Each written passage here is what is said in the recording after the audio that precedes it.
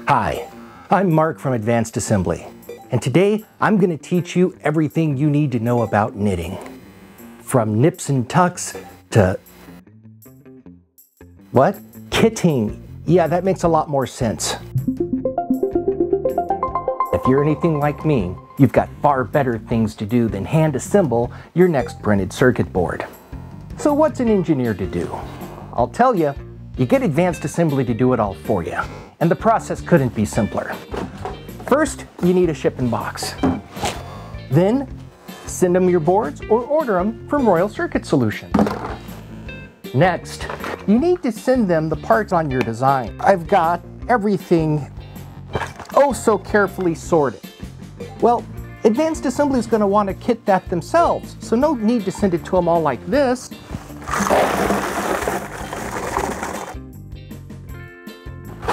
Looks like we got a couple stragglers there. I'll just get those in.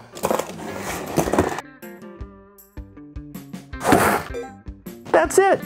Take your box, seal it up,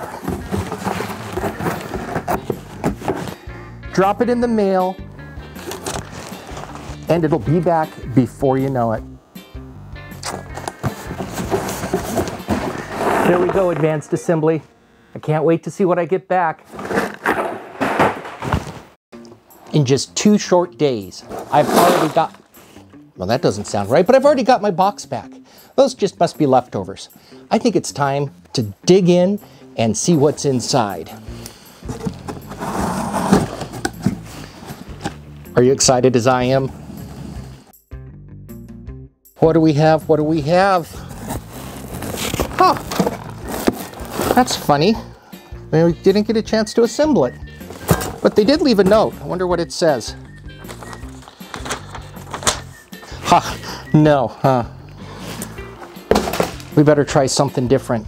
Wonder what else we could do. You know, they do have an online article that I was supposed to read, something about how to kit parts properly. Maybe we better go take a look at that. The first thing I'll need are inventory control labels. These have the build number, the manufacturer part number, the quantity, and the reference designators for every part that I'm going to send Advanced Assembly. And to make my life a little easier, I went ahead and printed those out on adhesive back labels. That way, I can just peel them and stick them to the bags as soon as I get them loaded.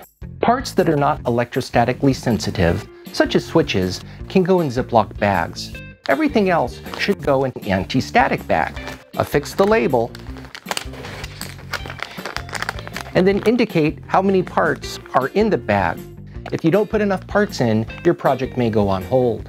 Your parts distributor might provide parts that are already bagged, and it is okay to send them to us as long as you use our inventory control tags. We don't want there to be any confusion down the road. To learn more about how to prepare your parts for assembly, read our pamphlet, 5 Steps to Preparing Your Parts Kit, or call us and we'll walk you through everything. If you liked this video, let us know by clicking the like button at the bottom of the screen. But don't stop watching now. We have other educational and informative videos on this channel. To learn more about what Advanced Assembly offers and how we can help you, please visit aapcb.com.